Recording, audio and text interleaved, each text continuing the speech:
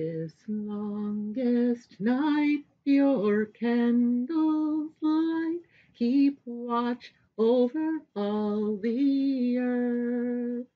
Welcome hope and cheer as dawn draws near, and rejoice, rejoice in the sun's rebirth. Hello. Today I have a story written by Catherine Davison called Porcupine and the Sky Mirrors. Long ago, when the world was new, the people of Siberia knew that Porcupine was a wise little fellow who could solve any problem. He was also a good neighbor and a careful farmer. Because Porcupine was so good-hearted and kind, he had a full social life, as you can imagine. He was even a friend to the Sky King. And one day, Porcupine paid the Sky King a visit. The Sky House was a splendid place. Its walls were slabs of sparkling ice, and ice bells tinkled cheerfully in every room. But the finest thing of all were the two huge mirrors that stood at either side of the fire. One was made of gold and the other of silver, and they reflected the fire's light so brightly that it shone through the walls of ice and lighted the whole earth. Porcupine and the Sky King enjoyed themselves very much. They drank hot, sweet tea poured from a shiny samovar. They ate a great many honey cakes and told funny stories. At last it was time for Porcupine to go home.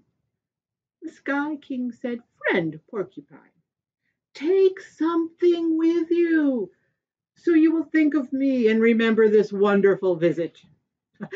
"I don't need a gift to remember this enjoyable day," said Porcupine.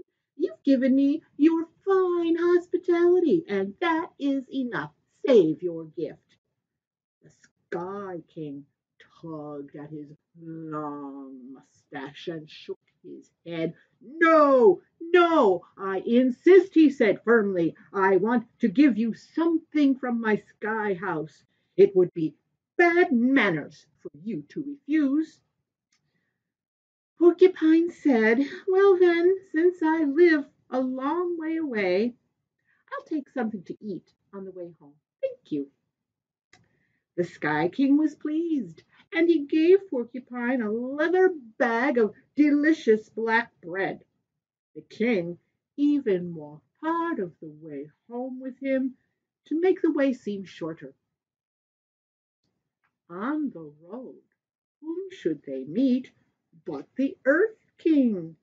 "Hello, brother," said the Earth King to the Sky King. "You're a long way from our home today."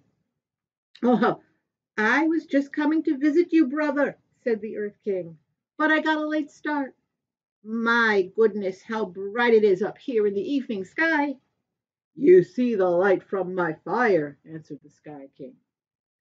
Then the Sky King embarrassed his brother and said, "And I'm delighted that you're here to visit me. Please stay for dinner, and perhaps my friend Porcupine will come back and join us. It would be like a real party." Well, of course, Porcupine never refused a friend's request, and he could not resist the idea of a party. So the three of them went back through the cold northern sky to the Sky House.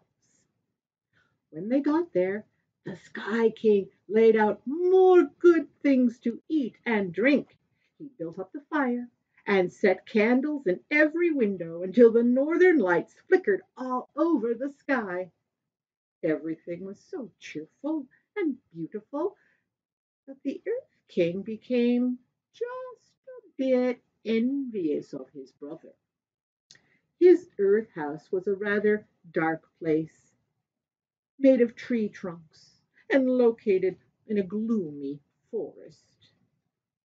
And in spite of this little stab of envy, the Earth King enjoyed himself very much. He sat beside the warm fire and feasted on tiny salted fish and rich red soup.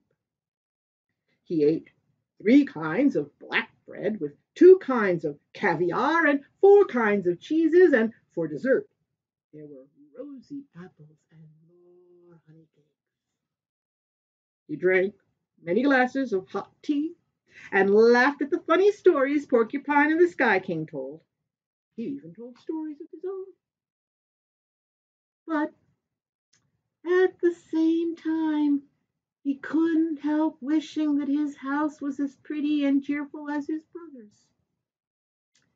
The Sky King enjoyed the visit too, and when it was time for his guests to go home, he said, "Please take something to remember me by."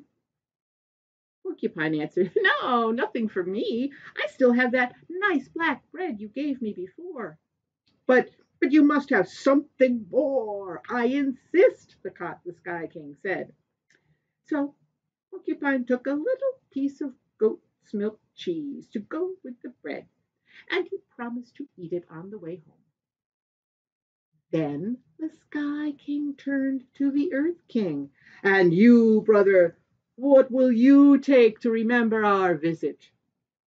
Now, all evening, as the Earth King admired the Sky House, the things he liked best of all were the shining mirrors on either side of the fire.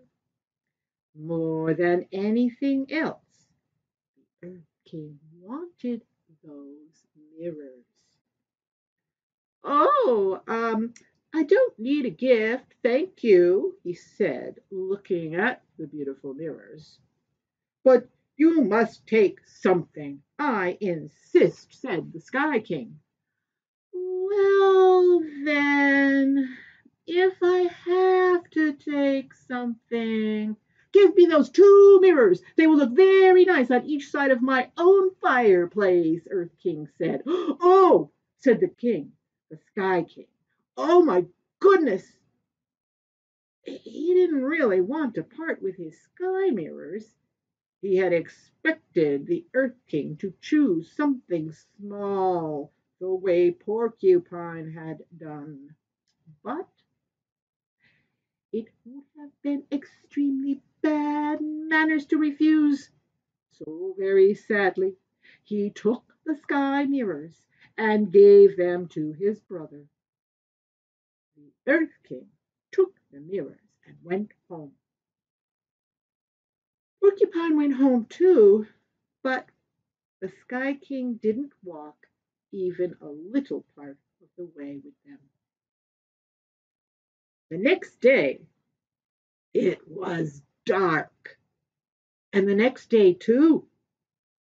The Sky King sat by his fire, feeling gloomy because his house seemed very dull without his sky mirrors.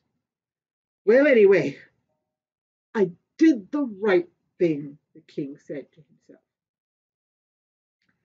On Earth, Porcupine's farm was not doing well any more, and neither were his neighbors' farms. "I'm worried about this," he thought to himself. "What if the world is never bright and warm again? The mirrors must be returned to the sky house where they belong." Porcupine considered that problem all day long, and the next day he went to pay a visit to his friend Earth King. When Porcupine got to the Earth House, the Earth King was very glad to see him. "Hey, sit down and have a cup of tea," he said. "How have you been, dear Porcupine?" "Not as well as usual," Porcupine said truthfully. "It has been pretty dark at my house. Without the sky mirrors, I can no longer see the light of your brother's fire. And because there is no light at all, the crops are dying." The Earth King didn't like that answer. He pulled crossly on his mustache. Where are the mirrors, anyway? Asked Porcupine. I thought you would have them standing by your fire. Oh, they are too beautiful to leave lying around. I put them away so nothing would happen to them, said the Earth King. Porcupine looked around, but he couldn't see the mirrors anywhere. The Earth King made tea in his big samovar, and he got out some honey cakes. The food was good, but somehow the stories they told each other didn't seem very funny, and the visit was a little sad. To tell the truth, the Earth King felt very sorry that the earth was now so dark and cold, but he couldn't bear to give back those beautiful mirrors. When it was time for Porcupine to go, the Earth King said politely, "Please take something with you so that you will remember your visit." "Oh, no, nothing," said Porcupine. "But I insist you take something. Perhaps some nice bread and cheese." "No, thank you," said Porcupine slowly. Then, just as he was speaking, he noticed something that gave him a wonderful idea. "But since you insist," Porcupine continued slowly, "I will ask you for a mirage. One of those images in the air that look real, such as a lake in the middle of the desert. May I have one of those?" The Earth King was surprised and unhappy at this request. But a mirage is just a reflection of light in the air. I can't give you that. "Oh, well, never mind," said Porcupine, pretending to be disappointed. You you have plenty of echoes in the Earth House. Will you give me an echo instead?" The Earth King tugged on his mustache so hard that he had to stop very suddenly because he hurt himself. It was terrible manners to refuse something to a guest, but how could he give a mirage or an echo? "Ask me for something I can really give to you," said the Earth King. Porcupine shrugged his shoulders and looked sad, but he was really happy because several minutes before his sharp eyes had noticed something interesting. Beside the front door stood a large old box. Under the lid, Porcupine could see a tiny spark of light.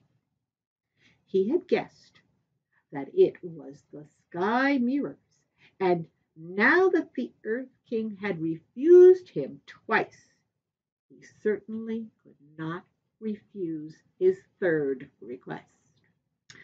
"Well, then," said Porcupine, "I guess I'll just take whatever is in that box over there, since I must take something." The Earth King was furious. He pulled on his mustache so hard his eyes watered. He couldn't refuse Porcupine. "I have good manners. I have very good manners," he said. "Take it." He tried to sound generous. Porcupine got the mirrors and ran away. He went to the Sky House and met the Sky King. "Hey, I've brought you a present, old friend," he said. When the Sky King opened the box, he saw the mirrors. He was very happy. He ran and set the mirrors beside his fire, and at once the firelight flashed all through the sky house and down over the earth. Only then Sky King turned to Porcupine and said, "Thank you, old friend." And that is the end of Porcupine and the Sky Mirrors.